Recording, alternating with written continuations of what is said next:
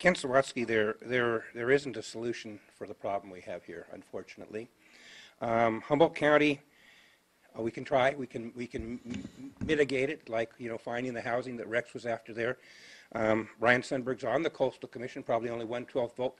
Maybe he can get that conveyance to them that we need leeway as far as what we're doing, because I continually hear, well, it's in the coastal zone, we can't do that because of that. That needs to go away. We shouldn't be encumbered with that, and that's Ryan's job to bring forward to that forum. I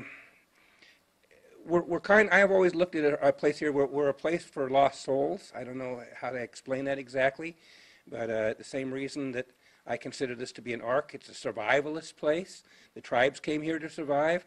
And so we will continually have more and more people that are the lost souls coming here looking for an alternative way to live.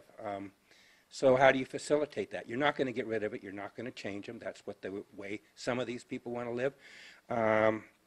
So I don't see a fix. I really don't. But all I can say is you can minimize it. I don't know. I guess the question you should ask yourselves is the shelter crisis has been brought here repeatedly, and I've been in the forum for the last, I don't know, 6 years now, seems longer, and nothing seems to have been done. Some great experiments. We're done with the village thing and working with Betty, but it's going to take a little bit larger size project, something a little bit out of the box, and it probably is time. I don't know what the negativity of the shelter crisis is. I know it sounds like there are some positive things. Call it something different. If that name bothers you, just rename it something different, but find some kind of a solution to mitigate the problem as best you can. Thank you for my opportunity to speak on this today.